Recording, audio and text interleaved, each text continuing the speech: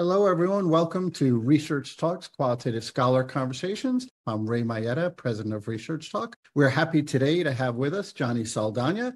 Johnny has been a scholar with us for quite a long time.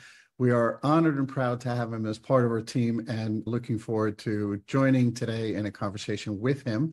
Johnny, we want to hear about your Coding and Analyzing Qualitative Data course. It will be offered again at the Summer Intensive. This is a course that we have every year. It is one of the most popular courses. So if you want to start off and just let us know a little bit about the origins of this course, possibly why this course. ResearchTalk commissioned this course because I had written the book, The Coding Manual for Qualitative Researchers, which is handled by Sage Publishing.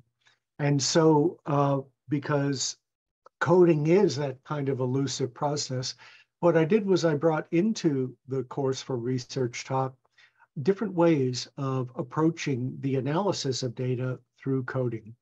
Coding has over a half century of use in qualitative inquiry.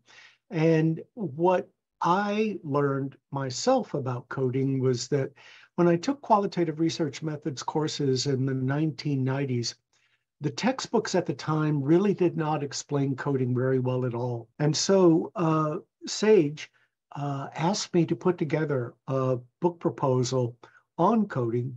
And so what I did for the coding manual was put together over 30 different ways that you could take a look at approaching data through the analytic method of coding. So with the coding manual, what I do is, because we only have a few days in these workshops, I limit the number of coding exercises to approximately 7, ranging all the way from the most well-known, such as in vivo coding, which is using the language of the participants themselves, all the way up to causation coding, which is trying to understand the pathways of progress, change, process.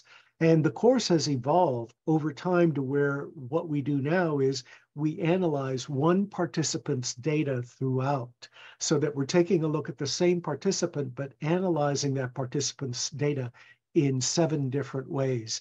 Again, I bring my methods, education, and pedagogy into this. I'm a big believer in knowing the rules before you can break them. So I try to do what I call high deep learning, where things, if you will, go very high in terms of the conceptual richness and the analytic methods, but we also go deep so that we don't just sort of gloss over the data, but we really try to take a deep dive into it.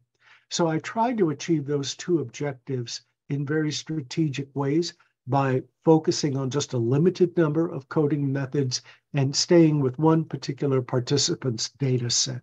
And I found that pedagogically, that helps people not be as overwhelmed. What will be different this particular year now from previous offerings of coding is how the newer digital technologies like ChatGPT-4 is now influencing qualitative data analysis.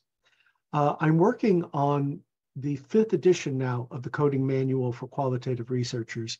And Sage asked me, make sure you talk about the emerging technology in this particular edition. And so what I've been doing is experimenting with ChatGPT-4 to find out how that platform's analyses compares to my own analyses. And it's been some very interesting things. Can ChatGPT-4 do all the analysis? It can help with some basic things, but it's still lacking a lot of things that humans can do, such as critical evaluation, such as emotional intelligence, such as being able to have background and context about the data. So there are some limitations, but there are some advantages. And as I've been going through workshops and conferences, I've been attending those sessions where people are talking about artificial intelligence and ChatGPT to learn a lot more about it. And the basic consensus is don't be afraid of it. Try to find out now how you can integrate it into your qualitative data analytic work.